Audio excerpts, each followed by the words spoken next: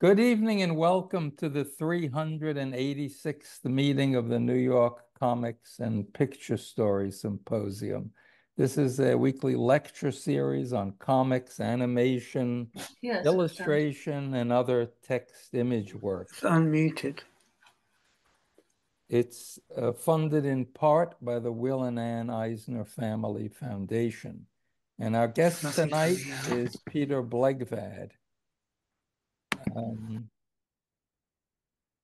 Just trying to mute somebody. Peter's born in New York, lives in London. He's the perfect text and image practitioner and music practitioner since the mid-70s. He was writing songs and performing music with Slap Happy, Faust, Henry Cow, John Greaves, the Golden Palominos, John Zorn, Andy Partridge, and others.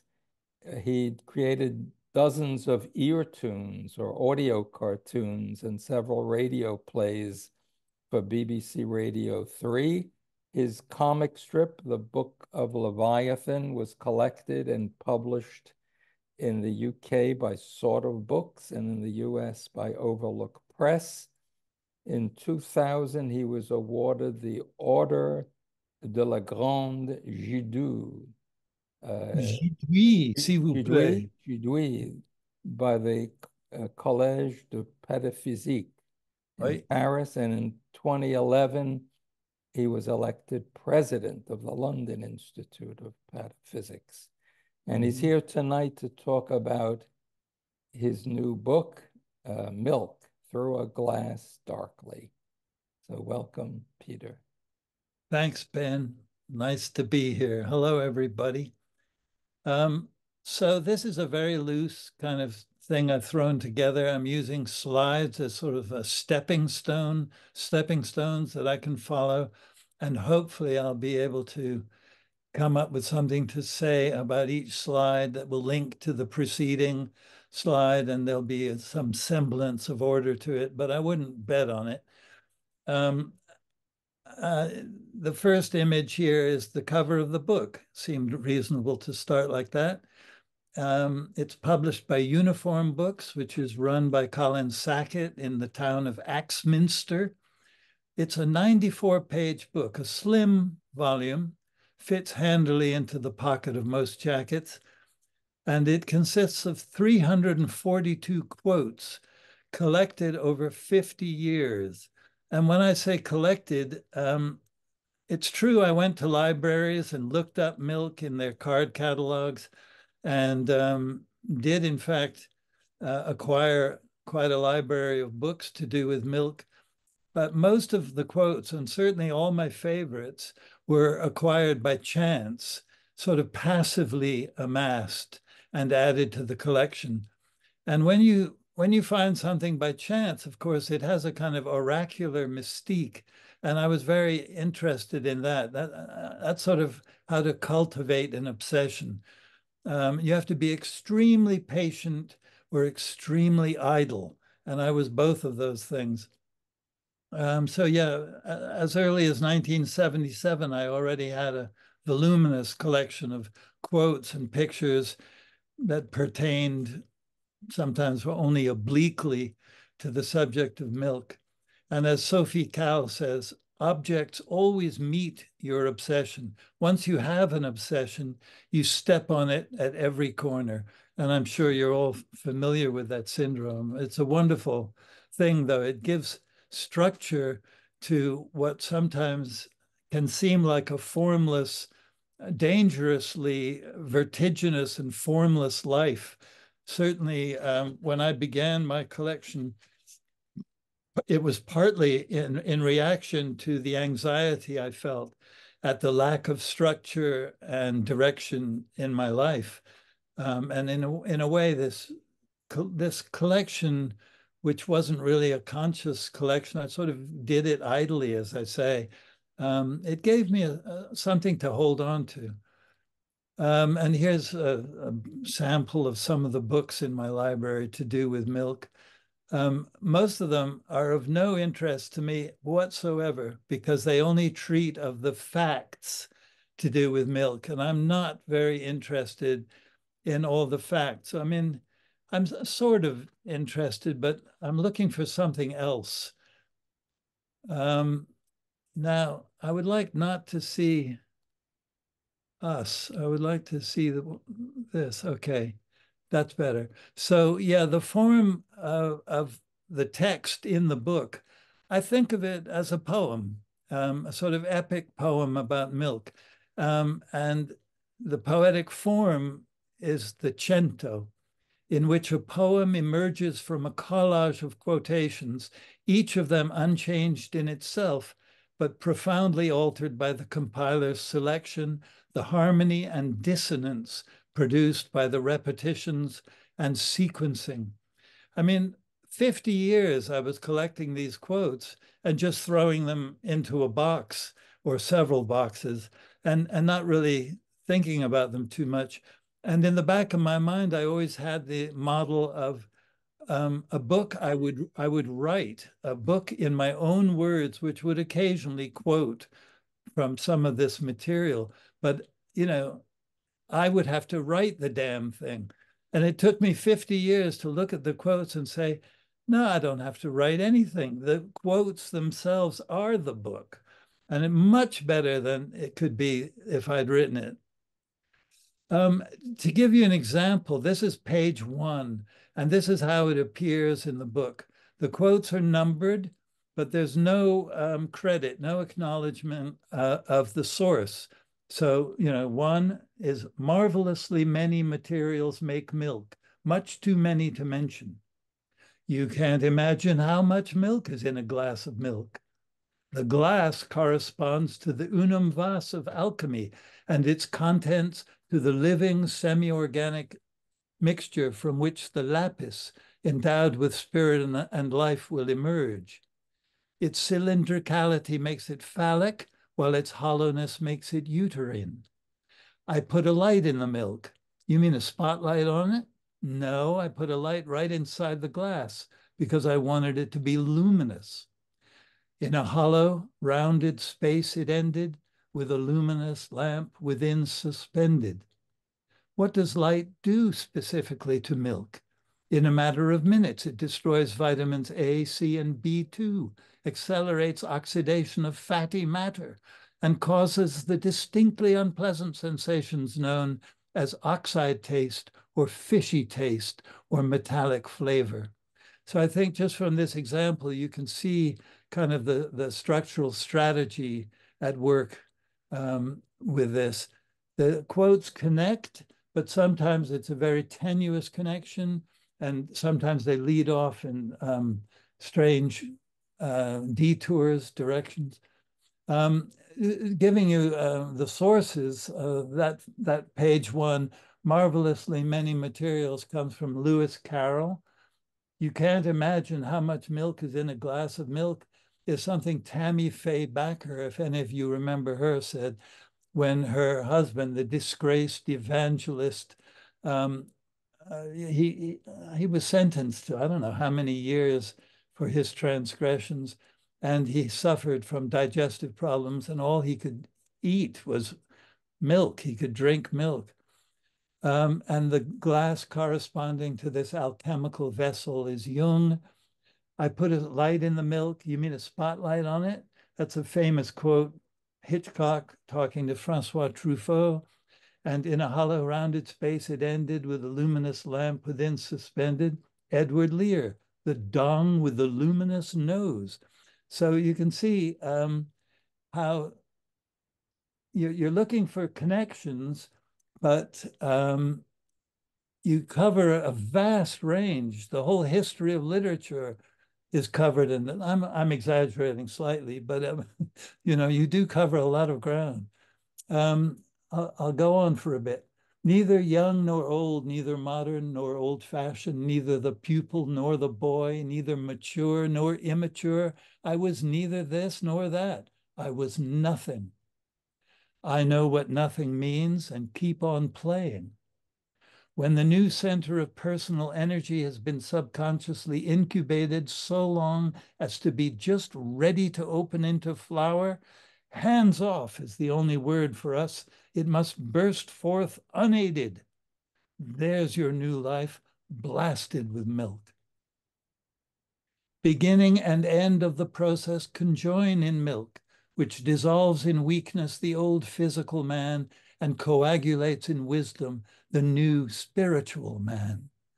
And the vessel in which this spiritual birth takes place appears as a magic vessel and as a vessel of transformation.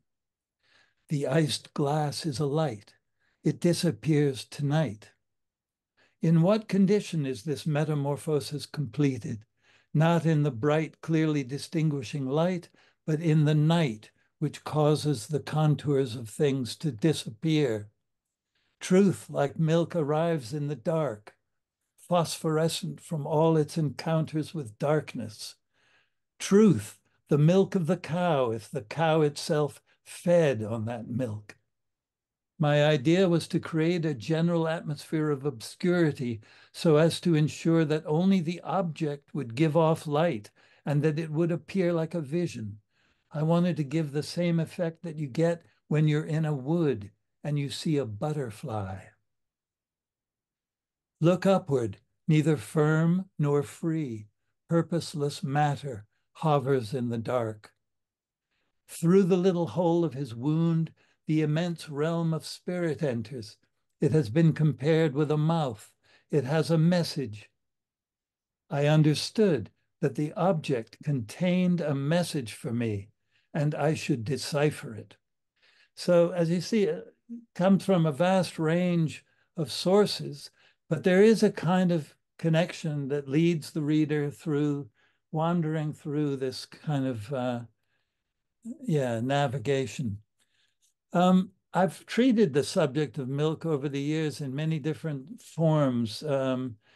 I haven't actually written a book about milk, but I've written articles about it, and I've done sort of picture stories, to use Ben's term, about it. And this is an excerpt from one where I try to explain a question everybody asks me, why did you choose milk? Well, I didn't.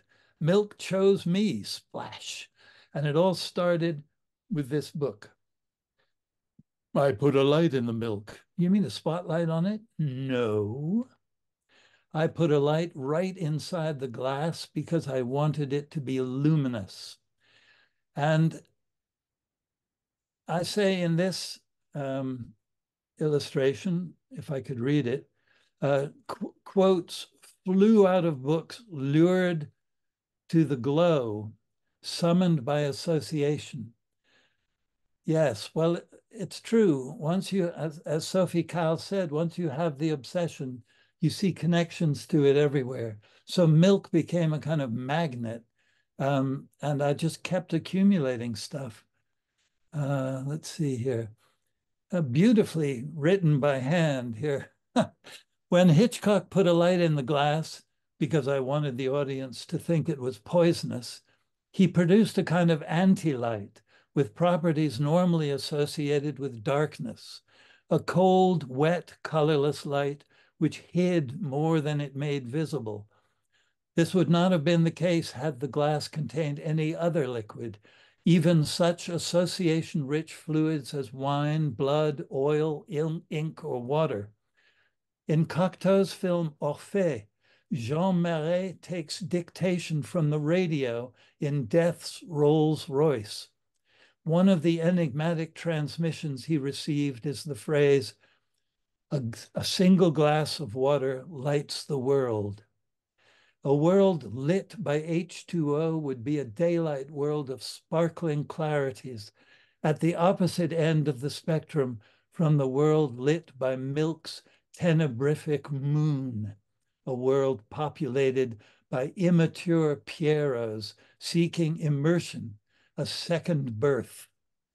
So already you can probably see from some of those quotes and from this that a theme is emerging. So milk, because of its association with childhood and with birth and all that, many of us require more than one birth. And that became a very powerful theme in this book. So yeah, the uncanny, I think the book seeks to make, I think of milk as an uncanny substance already. It is uncanny, but I want the reader to get a sense of that sense. And Sigmund Freud's definition of the uncanny, the return of a familiar thing made strange by repression. Well, this raises the interesting question, what is it about milk that we feel needs to be repressed? You know, something that frightens us or makes us uncomfortable, unheimlich. Well, I like this definition of poetry Mick Imla gave. Oh, poetry is a way of talking about things that frighten you. So that was another way I was interested in getting milk to sort of talk about itself. I didn't want to talk about milk. I wanted to hear what other people had to say about milk. And it was as if I was interviewing the substance itself. And so transgression is at the heart of this whole thing. Immaturate. Why is it missing the letter Y? I didn't do that on purpose, but I could make up a reason. Yeah, so immaturity. Of course, Peter Pan is the icon of immaturity. How do I get rid of these pictures of these lovely people? Yeah, while turning 18 might be when we legally become an adult, with reaching 21 seen as significant in terms of coming of age, the study that this was about shows that in 2011, we don't actually feel like grown-ups until the ripe old age of 28. A third admit they don't think they'll ever really feel like a proper grown-up, even when they have kids of their own. Right. Well, one of the transgressive things that might surface in a study like this is, you know, why do you want to grow up? How transgressive is it to be immature? How unforgivable a sin is it to be, you know, I felt terribly guilty about it for many, many years because I realized I was incredibly immature. But I think I'm now 72. Yeah, I think it was last spring. I began to think, yeah, I don't think I'm immature anymore. Well, not in the same way anyway. Yeah, there's something so transgressive about this image. It's upsetting. And it costs $350. And there's this phenomenon of the adult baby. These are people who are not ashamed to admit and to, in fact, they gather together, they spend enormous sums of money on gigantic cribs and high chairs with extra room in the seat, a $700 playpen and other accoutrements. We also sell big baby accessories and clothing, fun, simple, and sophisticated, crib bedding and rocking horses built to last. Well, they would have to be. You know, it's funny and tragic at the same time. I've always liked that mixture. Back to Hitchcock. These are stills from Suspicion, his film in which Cary Grant carries the famous glass with the light in it upstairs, ostensibly to poison his wife. Yes, there and in that state, the glass is a pool, says Wallace Stevens. Return to a place lit by a glass of milk was the title of a collection of poems by Charles Simic.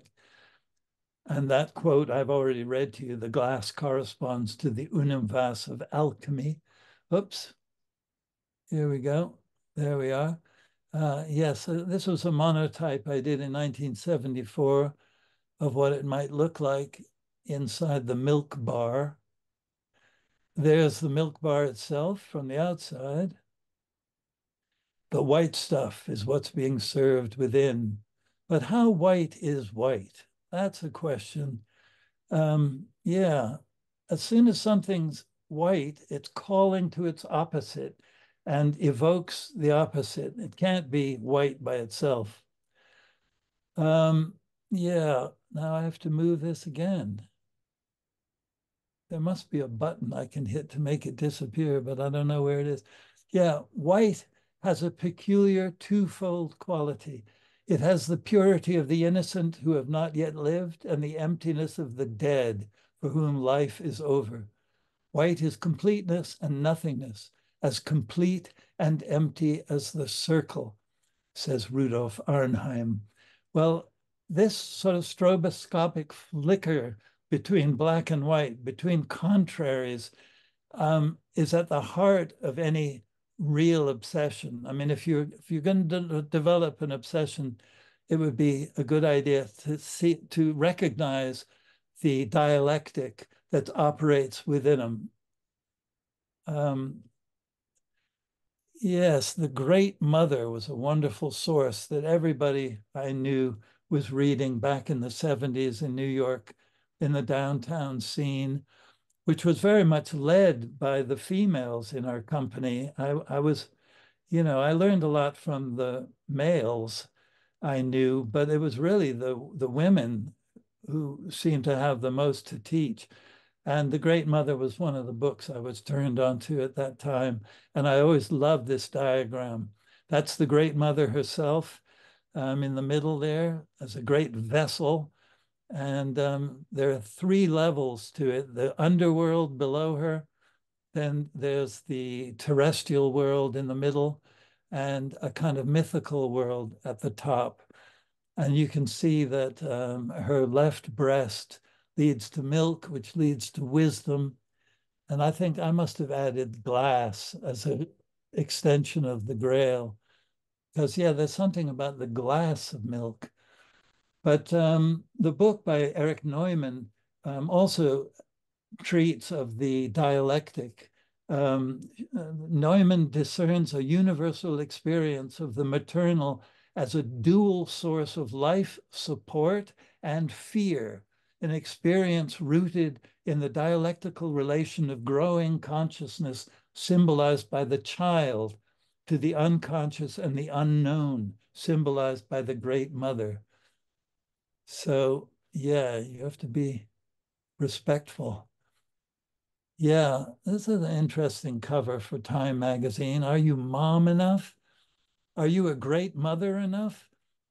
And quote number 305 in my book, if you're a parent with young children, you've likely encountered a sanctimommy.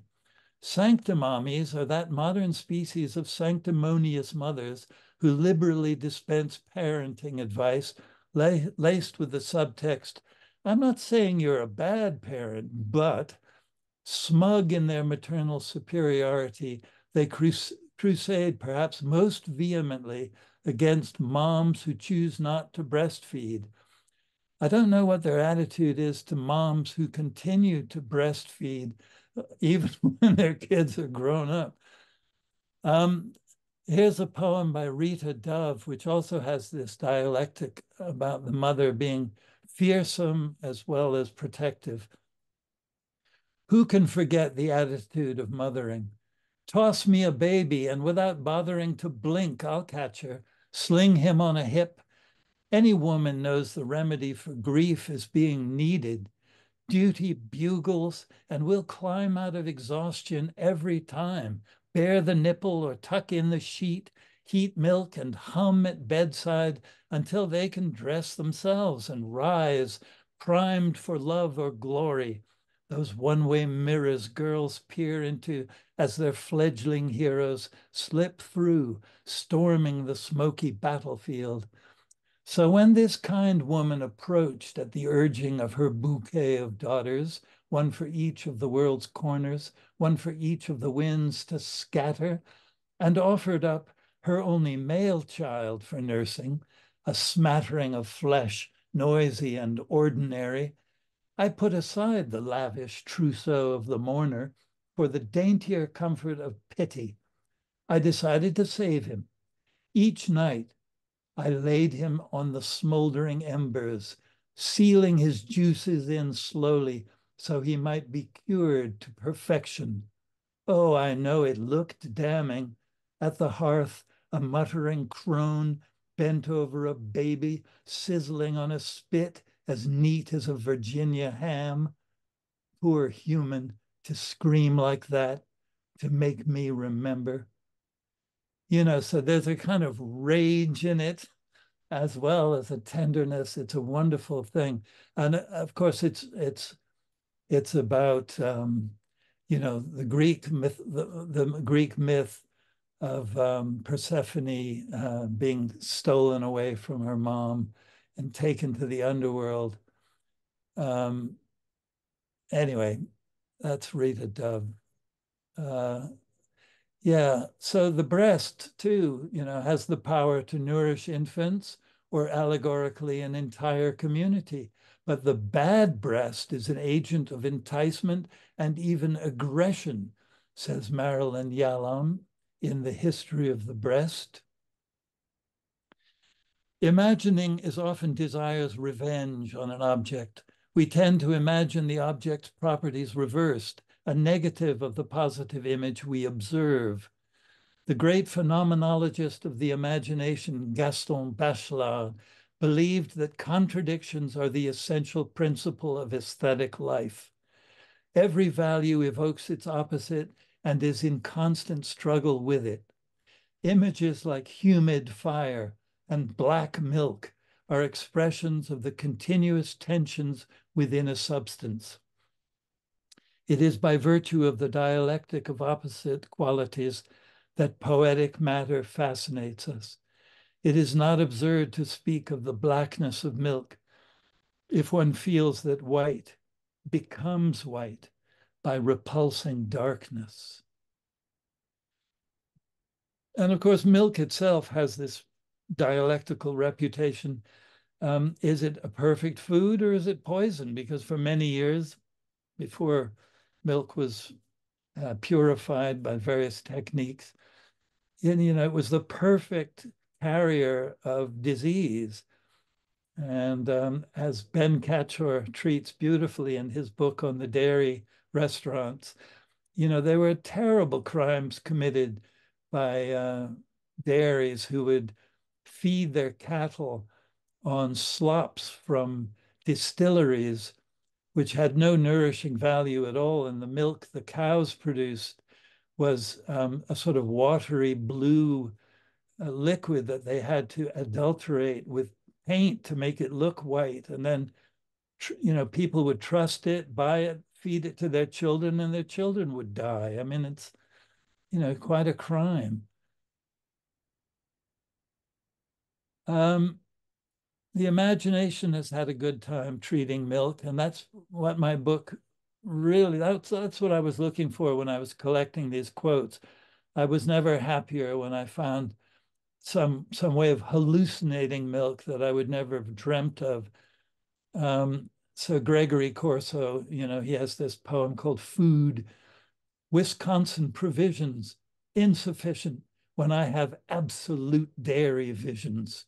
Corduroy eggs, owl cheese, pipe butter, firing squad milk. So that's what milk would look like, a glass of milk after it has faced the firing squad. So when collecting these quotes, you know, and I'm always thinking, well, I'm doing research for a book. I don't know what form the book will take. And I would lie there in my bath of milk and I'd realize, well, I'm not really interested in milk. My subject must be something else. Initiation was one very likely subject. The second birth we were talking about earlier. Yeah. Yes, beer is nourishing. Here's a mother who drinks lots of beer and has a happy, healthy baby. But on the right, there's a woman who she doesn't drink enough beer and her child's paying the price. Outside of you, Mickey, that milk is the best thing in the world. Inside of you, Minnie, my milk is the best thing in the world. Well, you know, these things are transgressive without meaning to be. Drink more milk, like Popeye's muscle. Yeah, nice painting. Yeah, this is pretty transgressive. Artists, male artists, of course, they love treating this subject. And this is called, what is it called? Roman charity. And it's based on a myth about a father who was arrested for his anti-establishment politics, thrown in jail, and sentenced to starve to death. Well, his daughter snuck into jail and kept him alive, feeding him. And yes, as I say, any number of painters thought, oh, yeah, I'll paint that. And photographers to this very day find it irresistible. The ecclesiastical artists also, Saint Bernard, he was famously fed from the Virgin's breast, but I think it's pretty clear this was symbolizing, religious faith. But other cultures also have similar things. This is Haw Par Villa, extraordinary theme park in Singapore, which contains over 1,000 statues and giant dioramas depicting scenes from Chinese literature, folklore, legends, history, statuary of key Chinese religions. And yeah, in this case, it was a grandmother who was kept alive by a granddaughter. And then it happens in real life too. These were people in a boat that went adrift, as so many boats go adrift these days too. And the people in the boat trying to escape their horrible lives were starving to death. But this woman, Faustina Mercedes, breastfed all 16 passengers and they survived. Here is an ex libris drawing. That's 1930, so pre-Nazi. But yeah, the Nazis have quite a few milk images too that I'm not including in this. They're not as good as this one. Avoid alcohol and drink milk. Um, sure, fill her up. This is a wonderful image. God knows what it was hoping to advertise. I always drink it. It's something I like to do. I want to be loved by the mothers. Don't we all, pal? Here's a good one. Cut out the middleman. Milk, you still think it's natural? Well, let's define natural. This is a scene from Icelandic mythology. The primordial giant sustained by the milk of this sacred cow. The Easter Bunny by René French. Because there is something about bodily fluids which have that abject quality. They are of us, but they are not us. So, milk, it's got this sort of liminal status, which is kind of unsettling.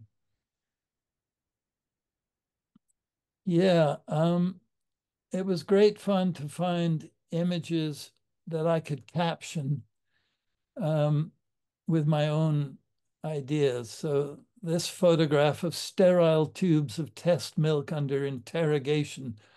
After the convulsions come the calms, shown here.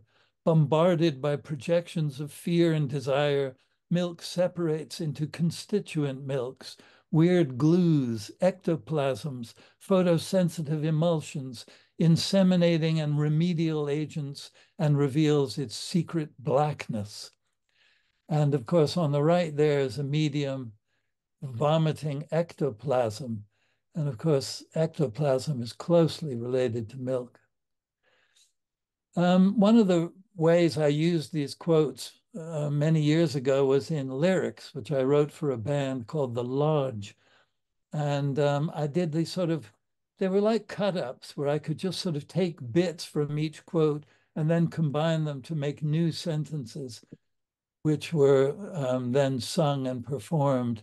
There's a photograph of the lodge in 1988, my brother Christopher, Jacko, John Greaves, and myself wearing our camouflage accoutrements with scarves in the background by Kiki Smith. Thank you, Kiki. Yeah, here's an example. I mean, on the left, the quotes, the whole quote, numbered and with the credits given separately, which is the same way I used in my book. But you can see I just took the word best from number 9 and then a few words from number 10 and combined them to make these sort of, yeah, these strange pronouncements like best when men mix to be the one unmixed, neat, undiluted. What gladness to flee the world into a new world made largely with the intellect. Amid the ravishing lucidity there, things that can be and cannot be get well churned together. Well, it makes sense. And I would not have thought to write that except for the constraint. Constraints liberate. Yeah, so the whole thing about immaturity in children and mothers, you know, there's ways that the normal roles, the cultural roles normally assigned to those can be reversed or played with. You know, the mother feeds the child. Well, here's the children are eating the mother. Here, the child is carrying the swaddled mother with a pacifier in her mouth. This is from an American cartoonist you might remember, Clyban, with a quote from the Bible. Everyone that useth milk is unskillful in the word of righteousness, for he is a babe. Oops. And there's the babe. If babies are innocent, it is not for lack of will to harm, but for lack of strength. So you better look out. I always think of Loudon Wainwright's song, "Be careful, there's a baby in the house." Here's Lois Lane has found a way of making Superman regress to infancy. Every woman's dream, obviously. So she can, yeah, she just uses him to commit crimes and things, or maybe solve crimes. Lois Lane's revenge on Superman cracks me up. Well, then there's Lois Lane. She is forced to regress, baby Lois Lane. So yeah, I love all that sort of stuff. So Louise Bourgeois, she never grew up. Why would you want to? This horrible object, the udder table by the American artist Katie Strout, ghastly. Equally ghastly, Sentient Kitchen examines the convergence between technology and biology. Yeah, why not take advantage of the mammary gland's unique relationship to milk? Well, one reason why not is because it's so repellent.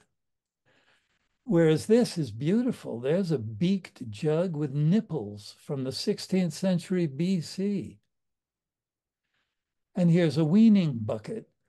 This is for weaning ickle animals from their mother's teat and feeding orphan lambs. The idea has been around for centuries, but this is the latest rubber update. One of the projects I did, I managed to shoehorn milk into was a book about the strange objects collected by Sir Henry Wellcome. By the time Wellcome died, he had a collection that was 4 times larger than the collection of the Louvre. He made so much money because he's the man who invented the pill. You know, before that, you got your medicine in powder form and powders would blow away and they were not practical. But he found that by compressing them tightly into these pills, you could, you know, you could travel the world with a little box of pills, and he made an absolute mint. And one of the things he collected was nipple shields made of a variety of materials, from gold to gutta percha, old type of rubber. And here's the little poem I wrote about them. Nipples are incredible. Babies think they're edible. Tender after being chewed, after being drained of food, the throbbing buds cannot abide abrasion, so they have to hide, withdrawn, if only for a spell, like a whelk into its shell. The nipple sleeps, its eyes are sealed, protected by a nipple shield. Yeah, this is not a man breastfeeding. It's actually a woman with a beard. But as I said before, there are instances of men breastfeeding. That same woman was drawn by Goya, in fact, painted in Naples, 1640. Yes, strange traditions. In Uganda, until recently, tradition prescribed a very limited diet for its king. With the exception of some sacramental meat, his food was milk and milk alone. Carefully chosen milkmen and milkmaids, with their faces, chests, and arms whitened with clay, performed the duties connected with serving the king. I'm not sure that sounds like a great gig, being king fed on milk, but who knows? Fountain of Youth by Lucas Cranach. Of course, bathing in milk is supposed to keep you young forever. Wonderful painting. Good God, that's great. Yeah, well, will this Volkswagen be kept young forever, bathing in milk? I don't know. Yes, the dialectic is at work here in this very peculiar ad. I can only assume it's a promotional photograph. Two black dolls framing a bottle of very white milk in the snow. This is about as transgressive as anything get. This is sort of stapled to a phone pole. I mean, I can't decide if this is a fake thing. It's probably fake. You know, bathe in my milk. Offer open to men only. Soy, almond, or traditional. Use my sponge. I will watch you. And here she is watching a willing, that's just such a great photograph. If I ever made another album, that'd be the cover, and it would be banned immediately. So black and white is working here. A Glass of Milk by the artist David Johnson. I like the fact that that's a glass, but you can't see anything but the rim of it because it's hidden in that black block. He also did this nice thing where the crescent moon is caught in a bucket of milk. And here is a whole boat with milk sloshing in the bottom of the hull, reflecting, who knows, might be the Milky Way. This is a very strange ad. Yes, during the Berlin airlift at the end of the war, the Douglas Aircraft Corporation had this. And yes, in a lecture by Adam Tooze called American Power in the Long 20th Century, he says, a little German girl being bombed with milk cartons. They actually look like glasses of milk to me, but anyway. Yeah, bombed with milk cartons by the same people who were bombing her with other things only 6 to 12 months before. Milk, the new weapon of democracy. This was a useful book for me. This is by Kenneth Hayes, considers milk as corporate advertising's mustache of health, as the anti-wine, as a complex mixture of fat, protein, corpuscles, lactose, chyle, and plasma that lacks darkness, but lacks also the morally pure transparency of crystal, and as the luminous middle term between mercury's glare and water's transparency. Nicely put, Kenneth. Milk's turbidity results from a complex mixture. I don't have to read that again. Isn't that the same? Oh, at the very end, milk's unique receptivity to light causes it to shine forth as if internally illuminated, as if brightness itself were made fluid. Milk thus shares in the allure of all glowing things. Well, luminous is numinous in most cases, maybe not all, but you know, if a substance is glowing from within, like Hitchcock's glass, it's because it is not of the normal world of things. It's numinous. It's invested with a sort of sacred power and has this allure of all glowing things. Yes, examples of artworks where the artist used milk for its opacity to photograph it.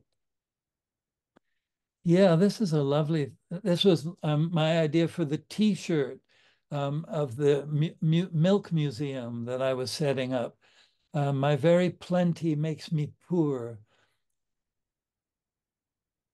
There's Artemis, poly-breasted. And this idea of the many-breasted goddess is seen in many examples, rather wonderful drawings. And to end, I want to say it's finished. I want to say I'm done with milk, to get past it as if it were an obstacle in my path. It is. Milk is in my way. I came across it in the course of my development, which was arrested at the point where I fell into it. How to extricate myself?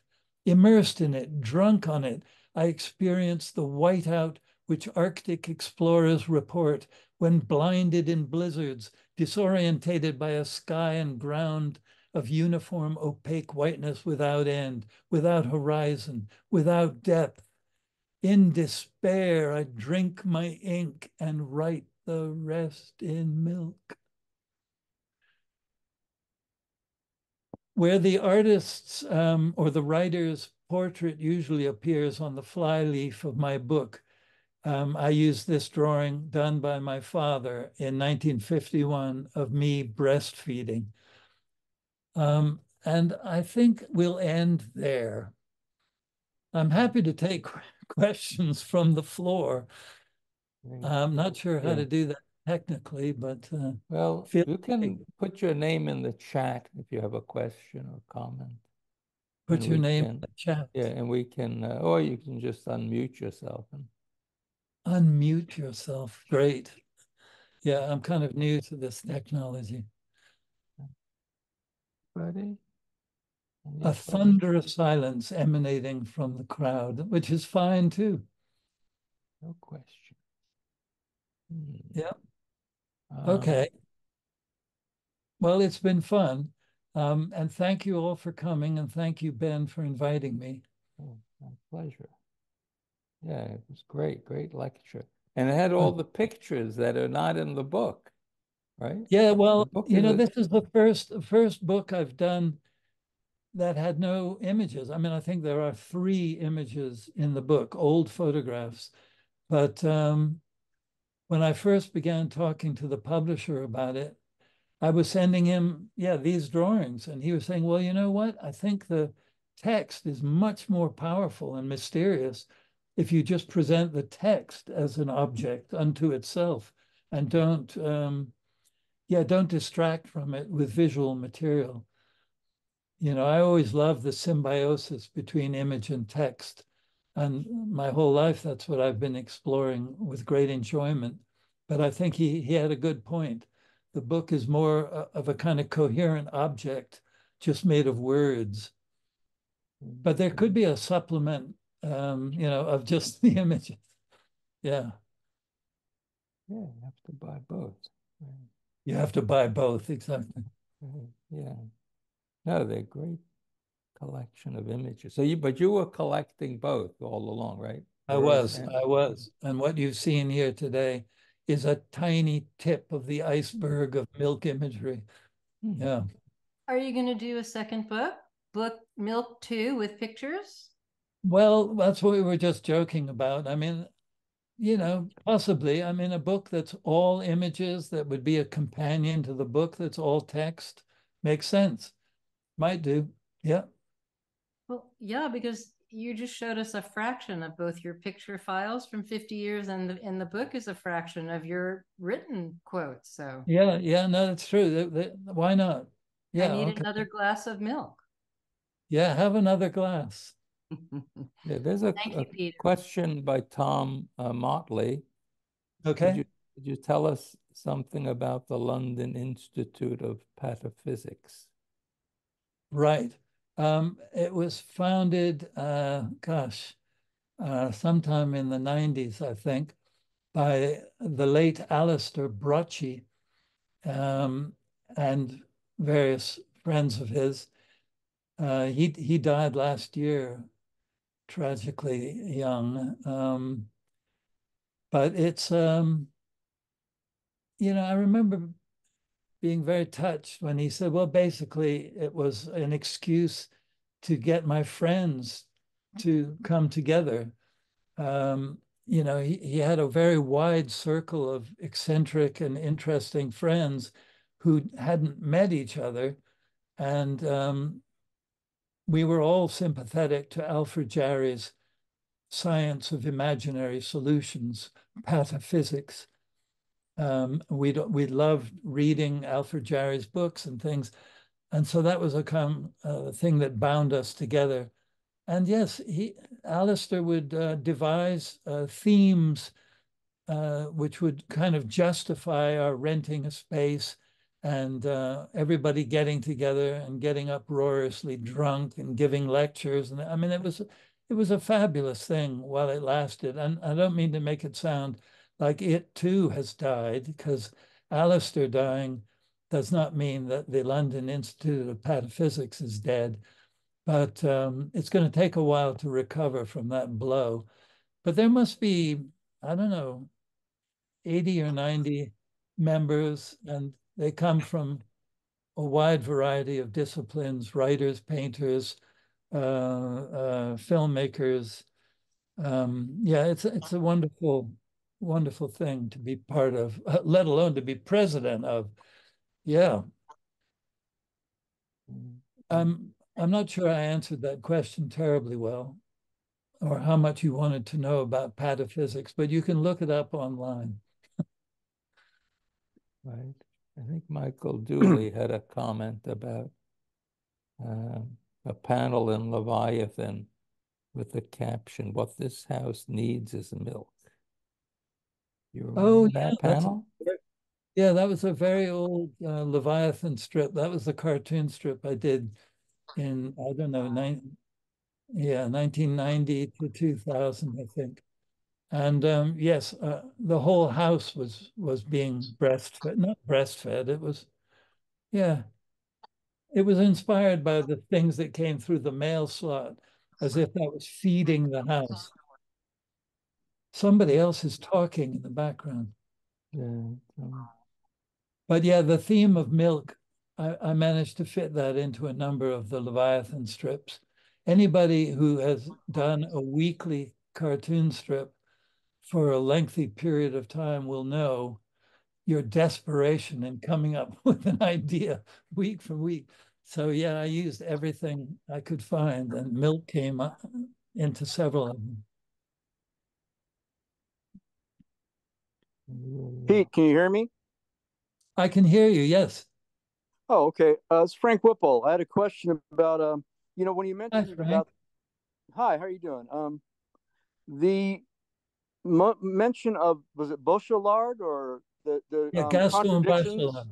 Yeah. Where the object brings about its opposite as well. It sort of encloses that or contains it. Yeah. It got me thinking about there was an aspect of Anthony Burgess's novel as well as the film with that Kubrick did, Clockwork Orange. Right. These guys, these droogs, Alex and his droogs, are always meeting up at the milk bar. Yeah. Which has this sort of ominous countenance there with the like they're there as if it's some real weird subversive, absolutely pervert place, but it's the milk bar with these very stylized, sexualized women, and the breasts used as like a beer taps almost. Very strange kind of and that has this sort of contradictory nature to it with this they're plotting their malevolence each night at the milk bar. It's really strange, as the Yeah, whole thing is, of course. yeah, absolutely. Yeah, I think it was a hallucinogenic drug as well, wasn't it?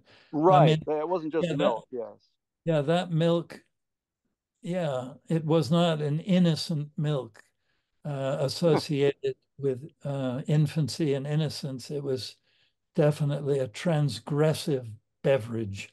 Yeah. Yeah, yeah, that's right. I have on my shelf somewhere, I have the Penguin paperback edition with a wonderful photograph of a glass of milk. Oh, Yeah, cool. Well, thank you for thank that. you. Yeah. Anyone else? Oh, look, I can see Zoe Brigley up there. Hi, Zoe. Hi, I'm so glad to see you. I'm so excited about this book. I can't wait to read it. It sounds amazing. Yeah, yeah. Yeah. And I was going to say to you, I'm so interested in this idea of the cento, and I'm Oh, so yeah. glad you did this. It's just wonderful and Oh, good. very inspiring altogether. Makes Excellent. me feel like I'm back in class with you, and I just Right. feel so energized and excited by it. But I wondered if you could say something about that kind of balance when you're kind of taking text and it's kind of the original speaker and you speaking at the same time, and it has that doubleness, which is so interesting. Yeah.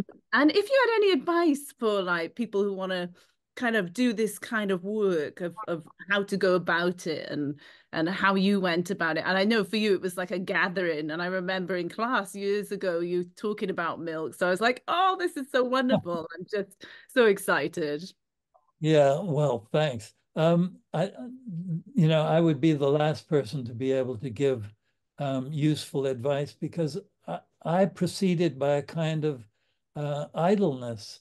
You know, I think did I already say that most of these quotes were collected by chance? I just came upon them in the course of my general reading. And because they were found by chance, the quotes themselves had this oracular mystique to them. It was like a real find. I would get breathless with excitement if on page 400, the author mentions milk in some way that I hadn't thought of milk before, and I could add it to the hoard.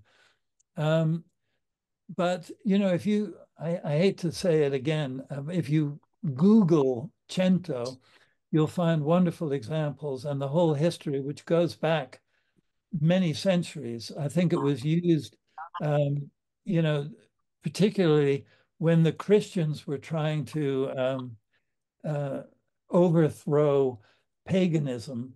They would take pagan poetry or myths, and they would use familiar phrases from the pagan religions and combine them to celebrate Jesus, so that it was a sort of more palatable way of swallowing the new myth.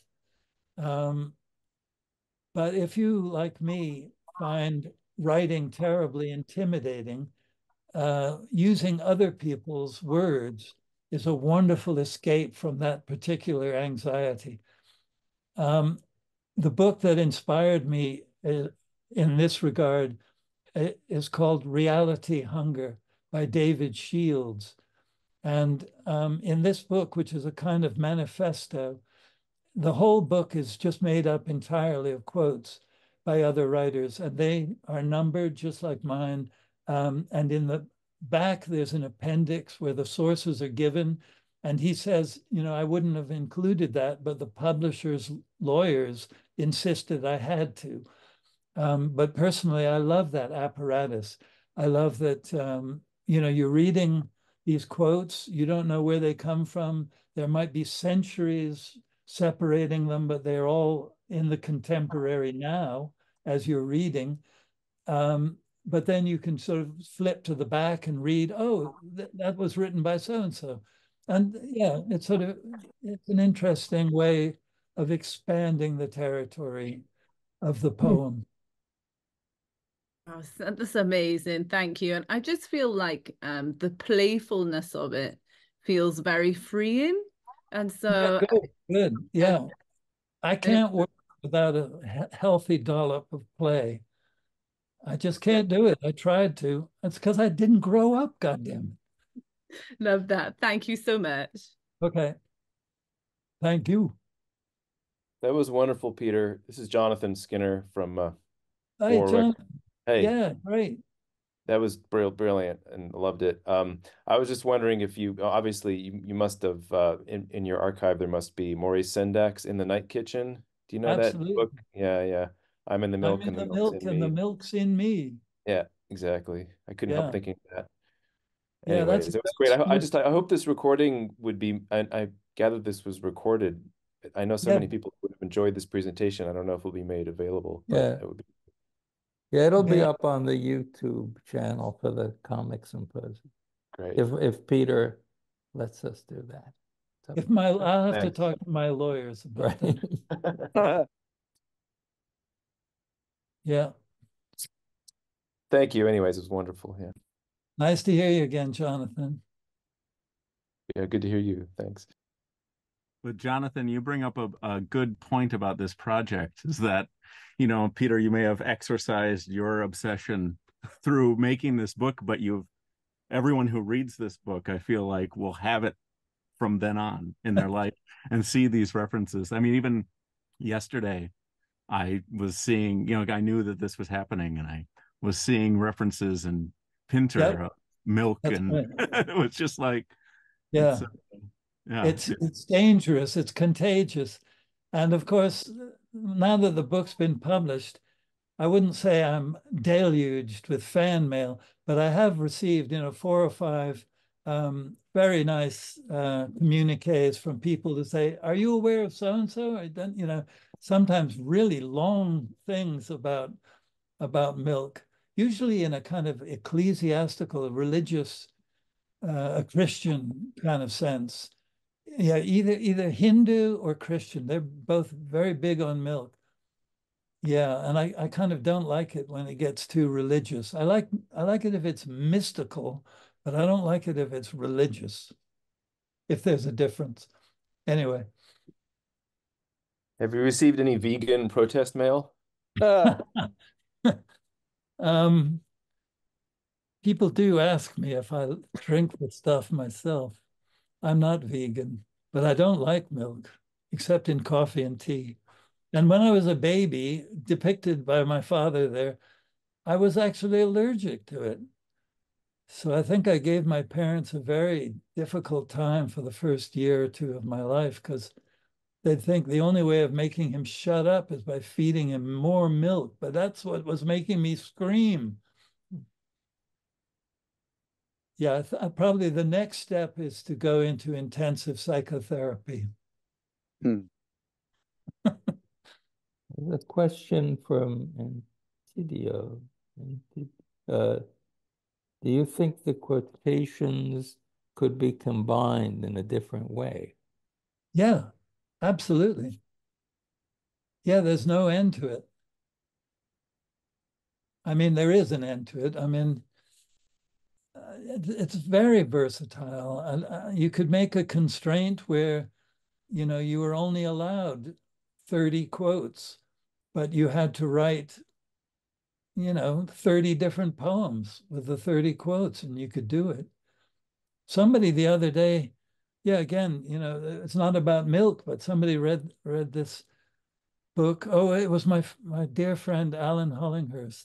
He said, "Are you aware of this book called Let Me Tell You?" I think it's called, which is made up in the whole book is made up of only the words spoken by oh God, what is her name? Who drowns in Hamlet?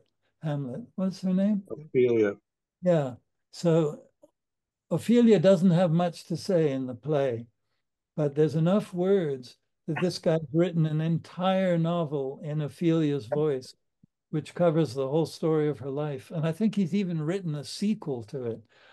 So yeah, sometimes less can be more, and it's very liberating.